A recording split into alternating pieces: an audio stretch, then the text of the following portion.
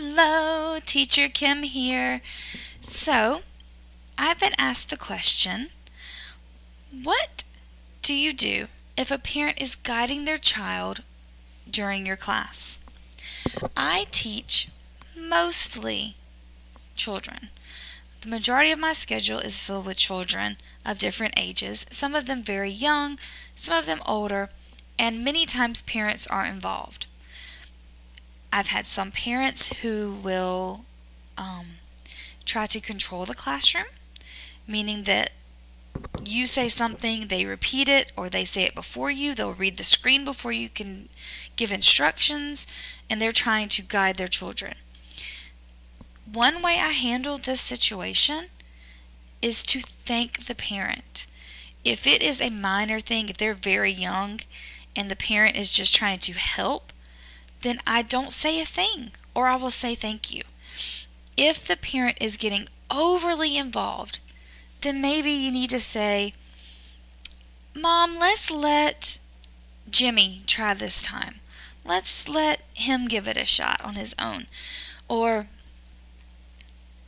thank you for your help. Let's try it this way. Always be respectful. The parent is the paying client. That 5-year-old student in your classroom did not sit there and pay for those classes. Always respect the parent and the client. They are the client. What do you do if the child is not paying attention and the parent is trying to help them? Then you help the parent. You bring out the props, you bring out the toys, and you get the child's attention. It's not hard to do. You can get a child distracted with a toy, with something fun, or many different ways. The goal is, again, to get them connected into the classroom. Bring the student back. For example, I had a student earlier who, she's 5, but she speaks English fairly well. She's about level 4 or 5, and she's really fun. And she always gives a great full sentence explanation. Mom speaks English well, and Mom's always nearby. Mom does not interfere, she just encourages. Well, the student didn't want to participate earlier, so Mom turned the camera to her. Well, the student turned the camera toward Mom. And so Mom said, okay, it's my turn. And Mom went ahead and read. And so they made it into a competition. Well, when they did that, Mom got a star, student got a star. Mom got a star, student got a star. And so we made it into a competition, and the student paid attention. There are ways to incorporate the parents.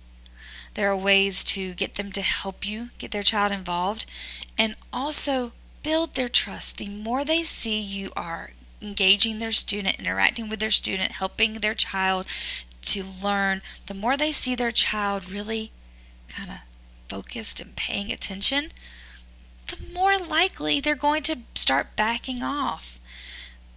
Many parents are new to this online learning. They're new to having their child out there. Normally they send their child to school, their child learns, they come home and do their homework, and maybe they help with homework. When they're looking at this platform, they're looking at like a way to help with homework. So keep that in mind, that these parents are just wanting to do what's best for their child.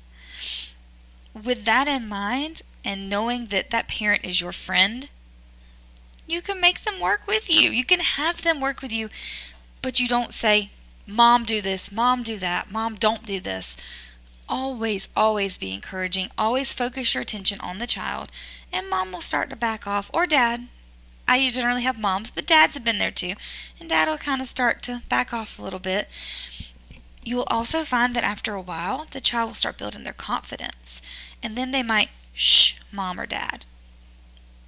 I've had it happen. Even with my younger children, they get very engaged in our lesson, and Mom's over there trying to say something, and they'll go, shh. And then they'll say, Lao Shi. Talking about the teacher is speaking, so shh.